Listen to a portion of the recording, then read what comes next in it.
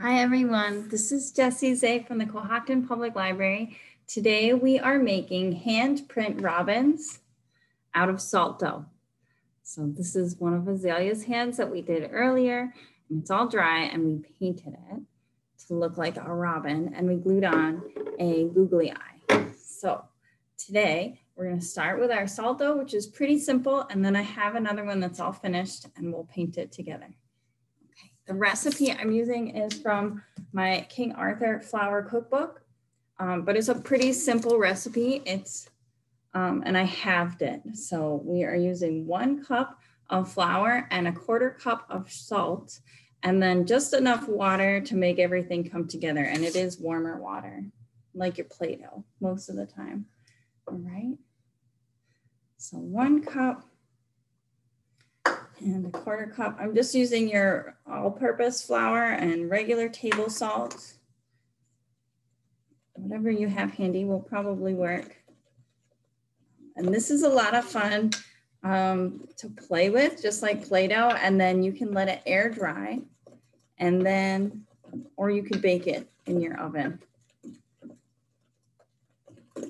But they're beautiful for ornaments and nice keepsakes. Add a little bit of water to get everything coming together.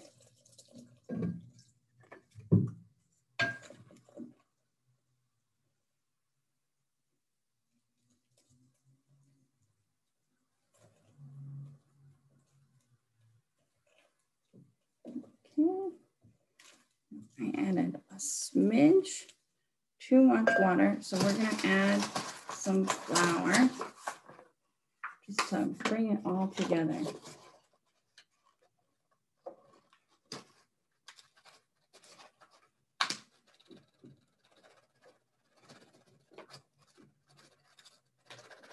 I don't want to dump it all into my bucket because then I'll have too much flour.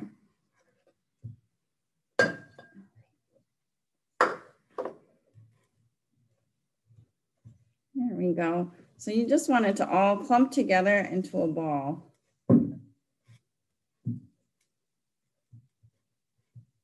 So that we can mold with it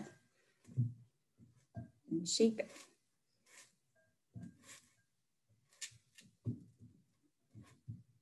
Okay, so now we will dump it onto our plate.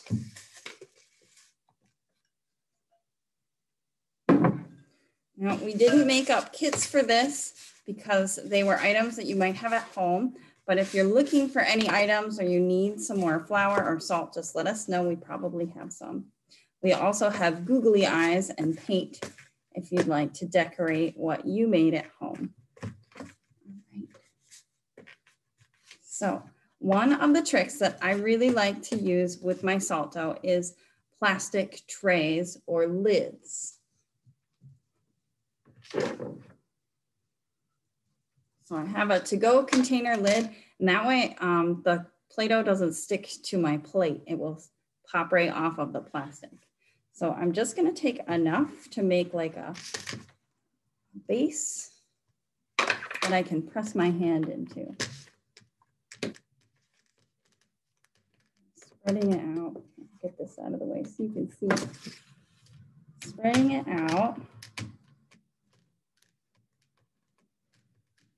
Your child's hand will probably fit on a much smaller lid, but since I was using mine, I'm gonna press it right in there. I'm keeping all my fingers together and in the same direction. Okay, now if your hand is sticking like mine is, we're gonna use a little bit more flour just to coat our hands. And that will make it come out of the Play-Doh, the salt dough, a little bit easier with your little. Okay.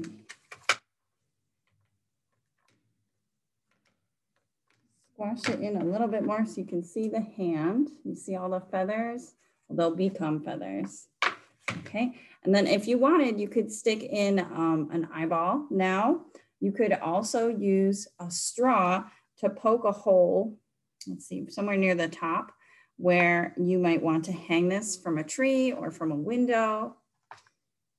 I like to use a straw. because it pulls the dough right back out with it. All right, so we can see our fingers.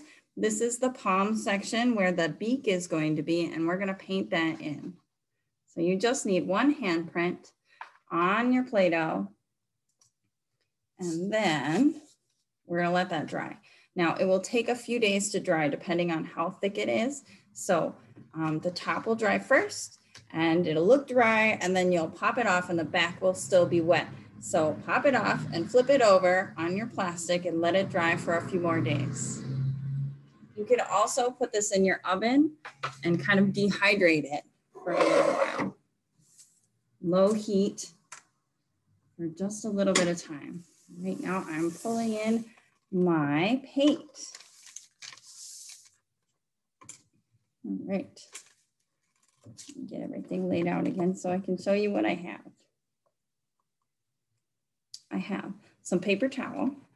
I have another little handprint, and I have some paintbrushes. We're gonna paint this with red, brown, and gold for the beak.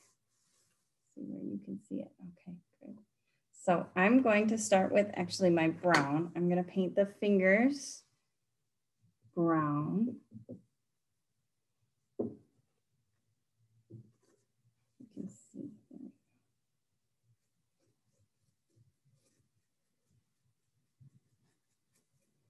I'm gonna leave the base of the palm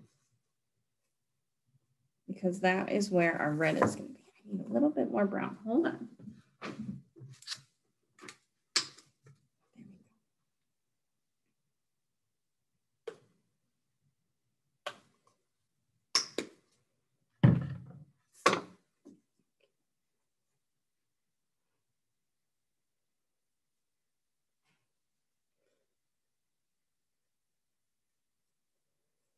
The salt dough will absorb some of your paint, so you probably will need more than you think. But it is also water soluble, so don't get it too wet or it will fall apart. But I have had these last a really long time. You can also add cinnamon or scents to your dough. All right, so we did all the fingers and everything except for just where I'm gonna paint it red for its Robin's red breast, for its chest.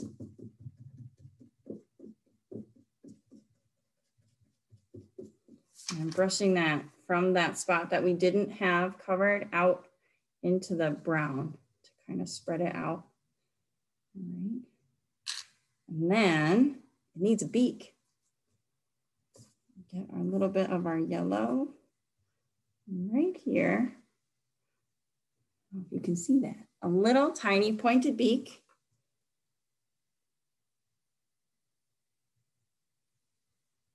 All right. And then once this dries, we'll stick on our googly eye. So we end up with two little robins. All right. I hope you have fun playing with dough today and painting, and we will see you tomorrow for story time at 10:30. Thanks so much, everybody. Have a great day.